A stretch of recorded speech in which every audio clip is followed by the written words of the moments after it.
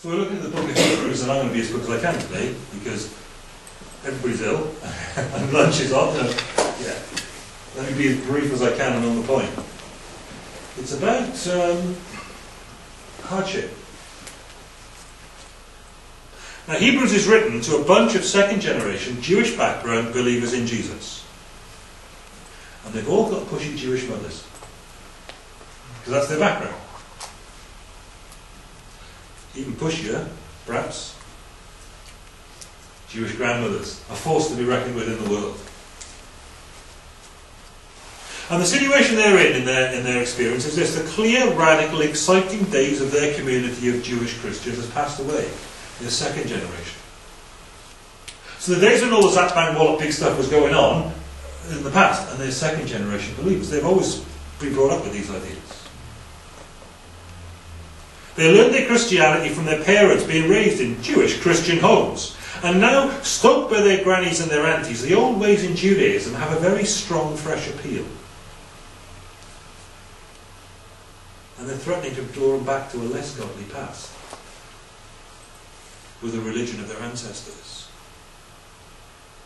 And more than that, their experience of life following Christ poses challenges that wouldn't be posed to them if they were just good Jewish lads. Life's hard, and their experience of hardship will have one of two possible effects on them. It will either bring them closer to God or drive them further from Him. Now, you find this with all sorts of people in all sorts of walks of life. Hard experiences come on, and it'll have one of two effects on somebody. It'll either drive you further into rebelliousness and bitterness against God, or it'll drive you the other way. I've seen people you wouldn't expect, stand and shake their fist at heaven and curse at God. Tidy people. And other people under the same or harder experience turn to Him. Hardship can be one of those things that actually cleaves humanity down the middle in terms of its relationship, its response to God. Which way are you going to go? Which way is going to be best? They are coming under pressure, and there are some of them who, of course, it's bringing closer to Him in dependence and trust, because they sense their need of Him to bring them through it. Or they will, the other lot of them, they're becoming embittered, blaming God for their troubles, the God that they deny. That's interesting, isn't it? How many people that we know blame God for stuff God they don't want to believe in, and turn back to the Judaism of their forefathers because it offers an easier option? Well, in that setting, the author of this letter to the Hebrews has been trying for 10 chapters to show them that Jesus is better. That's the big word, better than. And then for probably 2 chapters now, he's trying to show them the old ways were actually faith-saved ways anyway. But what's faith? Well, we started with that. Faith is confidence in what we hope for. Assurance about what we do not see. And that's what the ancients were commended for. You go back to the old ways, here's what they did. Here's what they actually were about. Not ritual religion and all that stuff. Confidence in what they hoped God was going to do for them. He was going to come through on His promise for them. Assurance about stuff you don't yet see, but there was at least a certainty if you did, because God has promised it. And His promise does not fail. So the author of Hebrews is calling for faith from these people. Faith in view of familiarity with the great things of God, and they've come off the boil. Faith in the face of the lure of the past. Faith in the face of the lure of an easier life. Faith is what's called for in their hardship. In their hardship-induced crisis of faith. Now, a lot of man-made religion relies on things you can see and touch and eat. We were just looking at pickies there in the phone, weren't we? From one particular manifestation of what people do with religion. They build big buildings, they gild things, they paint nice stuff, which is lovely, but it's not the point. A lot of man-made religion relies on that stuff you can see and touch, or maybe eat. In Judaism, eating is a big thing in Judaism, isn't it? Eat is always going to go down well. But faith is, like Abram did, as he said that from Ur of the Chaldees, beginning of the history of the Old Testament people of God. Faith is being confident about what we hope for, but don't yet have in our hand. Assured about what we do not yet see. That, says Hebrews, is what the ancients, Abraham, Isaac, Jacob, Moses, that is what they were commended for.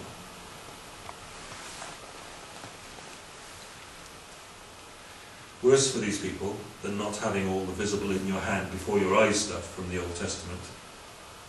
Worse than what they do see in their current experience of following Jesus, crucified Messiah, is that life following the despised, rejected figure of Isaiah 53, he was despised, rejected of men, man of sorrows, acquainted with suffering, it's leaving them feeling battered and bruised and crushed as well, to follow the one who was battered and bruised and crushed.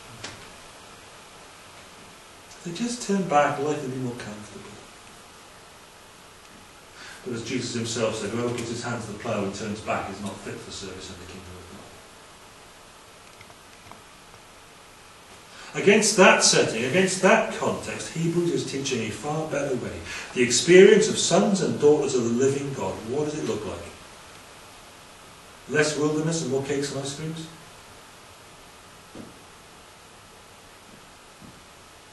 Time and again, God's had to take his people into the desert, hasn't he? Like he did, at the beginning there with Moses and the bush. Take them off into the desert to bring them to himself. Off into the wilderness to bring them to himself. Hosea is written around this theme. He went into the difficult times to bring you to something better, bring you back. All cakes and ice cream is utterly neglectful parenting, isn't it? Are you listening, kids? Right? All cakes and ice cream is not a loving parent.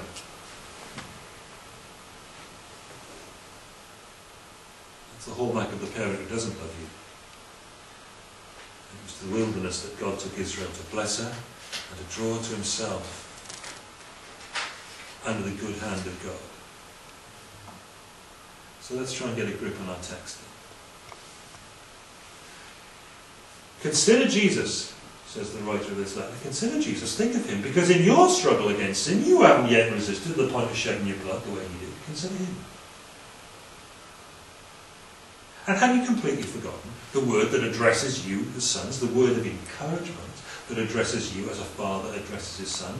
It says, and he quotes from Proverbs 3, "My son, do not make light of the Lord's discipline." Don't just shrug it off.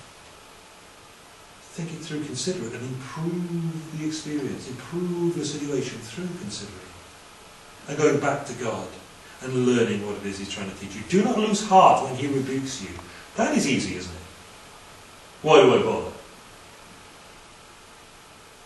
Because the Lord disciplines the one he loves, and he chastens everyone he accepts as a son. Do you remember last time somebody might remember last time we were talking about the paracetamol culture or an aspirin culture? Where pain is just the great evil. Anything that hurts has got to be bad. And then we go to the gym. You might. I don't need to, mate. But people do. One does. How can I express that safely? People do go to the gym, and they're completely averse to pain. Oh yeah, work hard and hurt.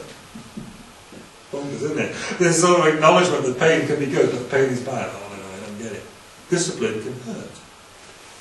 But there are four basic things that are being said here. Firstly, resisting sin hasn't cost you blood, but it's cost him. Consider him. The Bible says discipline is privilege, verses 5 to 8, but don't waste the experience by not paying it proper attention or by losing heart because of it, by having it turn you from God, instead of turning you to him. It says thirdly, we loved our fathers for giving us this privilege. We came to learn to, perhaps when we were 21 and they died, whichever was the soonest. Verses 9 to 10, but God does it better. And fourthly, it just realistically isn't nice at the time when these things happen, is it? It isn't nice when these things happen. But are we going to waste that experience or benefit from it? Well, that leaves you with a big question, doesn't it? How do you make sure that you will grow in and not be crushed by hard experience? Well, the underlying assumption is that we need discipline. What is this discipline? Discipline. It doesn't mean what the Daily Mail means by it. What does it mean? Paideia. There are three contexts in which that word gets used biblically, and they're important ones. That word gets used, first of all, for instruction. Discipline is a word that just means such different things in different contexts, you know, across the full moral spectrum. So it could be a bad thing or it could be a good thing, all the way in between. 3 ways it gets used biblically. To provide instruction with the intention of forming proper habits of behaviour. Provide instruction in proper habits of behaviour. Now there's a Greek word, noutheteo. That word group focuses on instruction as to what it is that constitutes correct behaviour. So I will now tell you what constitutes correct behaviour. That's that word. It isn't the word used here. There's the entrepho word group. That appears to focus more on continuous instruction and training in areas of skill, practical knowledge. But this word focuses on forming proper habits. Forming proper habits of behaviour. We used to, when I had the 4x4 business, we used to use this formula. Explanation, demonstration, instruction, practice, because we were looking for habits. We were looking for responses so that people didn't need to think, they just did. EDIP. It's a good one, isn't it? Explanation, demonstration, instruction, practice. And by the time that happens, it becomes your habit. That's what this is about. Instruction, in that sort of sense. Instruction that comes with, well discipline.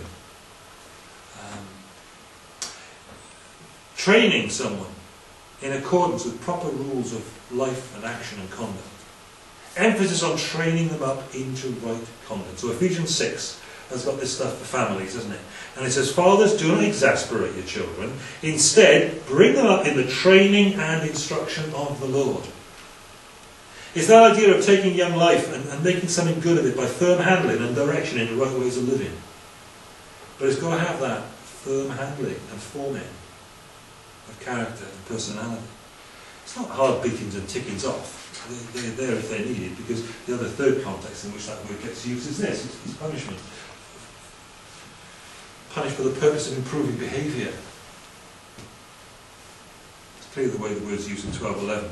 No discipline seems pleasant at the time, but painful. Later on, however, it produces a harvest of righteousness and peace for those who've been trained by it. You bring a child up and let it do whatever it likes. Does it end up getting a peaceful straight way through life? No, it doesn't.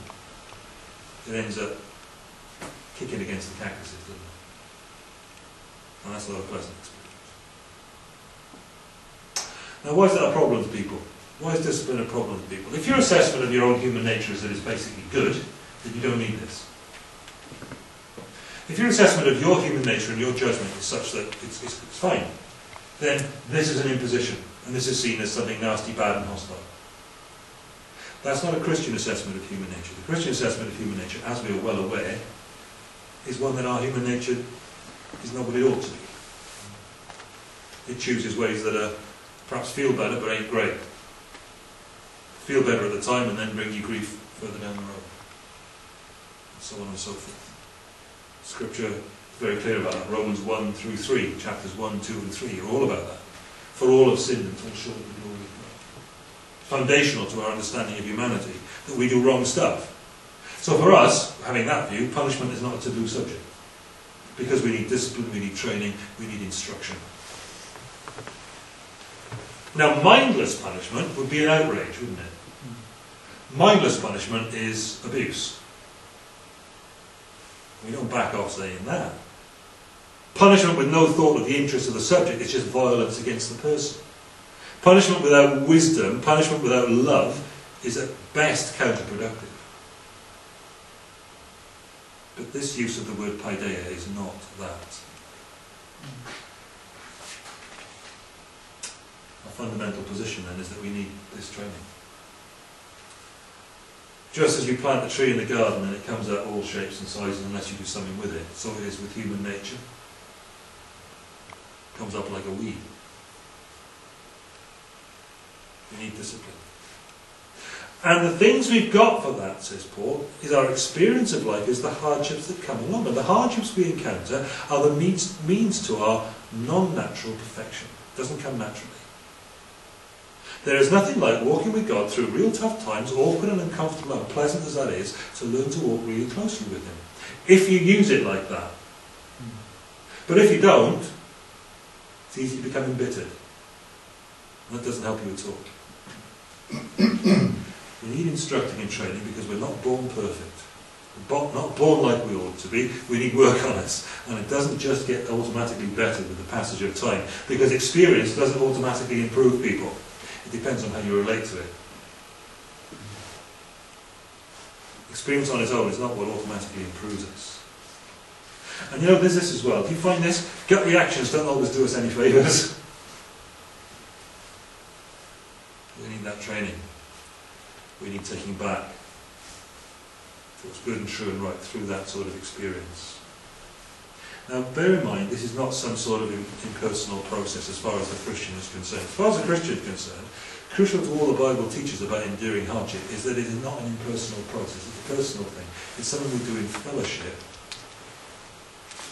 with God. It's in a relationship with God the Father that going through times of difficulty brings about growth, strength, improvement in our walk with God. So it's as experience takes you to Him that the situation improves. More than that, that you are trained and you grow. And it doesn't feel nice at the time, but it comes from a Father who loves you. One of the difficult things about being a dad sometimes is to back off and let your kids have that experience. Let them do it. Let them have that experience and walk with God through it.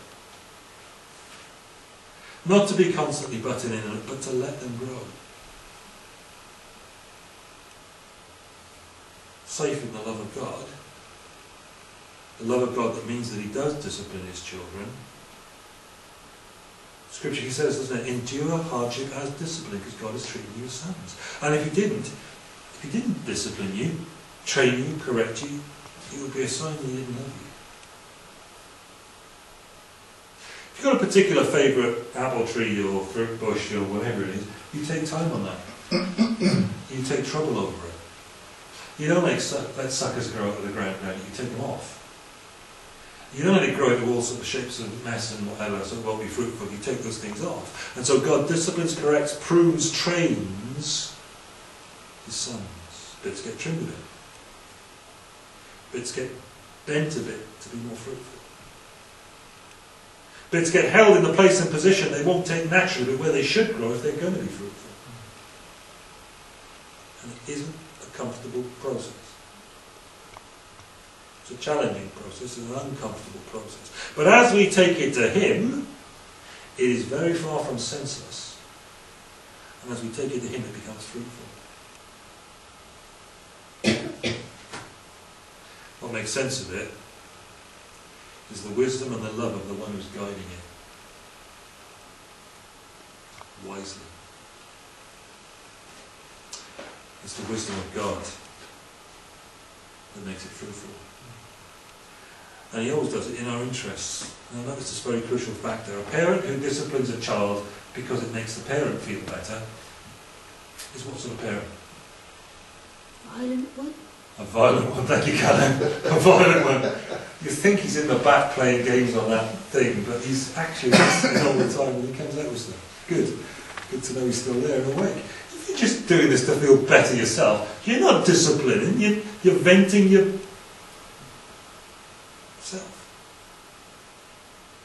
The very crucial factor about all of this is the confidence of the Christian is God, that God the Father loves him or her. And is doing this not in God the Father's selfish interest, but for the good of his offspring. It all flows from the relationship that it springs from and which drives it. It's all being done lovingly in our eternal interest. It's happening to draw us into far more beneficial relationship with Him, but it's up to us whether it's going to do that or not. You've always got that opportunity to grow embittered.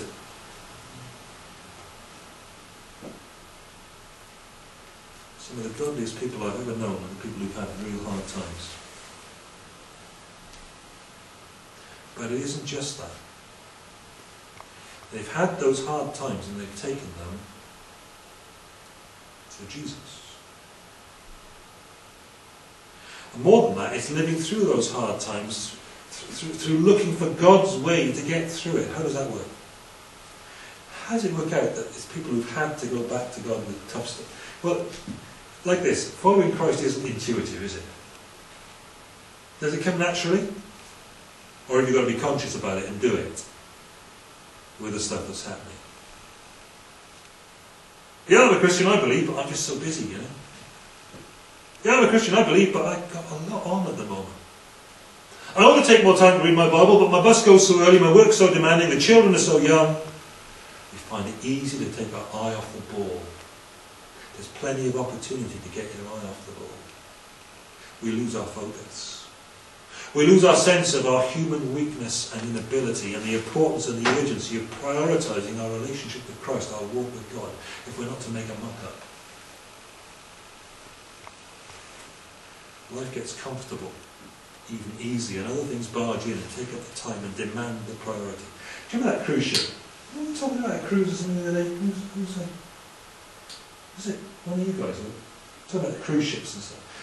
Costa Concordia last summer. Classic, wasn't it? Was it last summer or the one? Decked itself. Hey? Decked itself. Well, it was a lovely sunny day, wasn't it? It was a lovely sunny day. Everything in the world was great. Yeah? And there the guy, he was the captain of his ship. You know? No, he wasn't actually. First officer decked it. Was it? Captain wasn't on the bridge, but he took the fall forward. Somebody was mucking about. Somebody was mucking about because there were girls on the beach or on the ship or something. Took it in too close and grounded it. It was one of those, wasn't it? It wasn't the captain.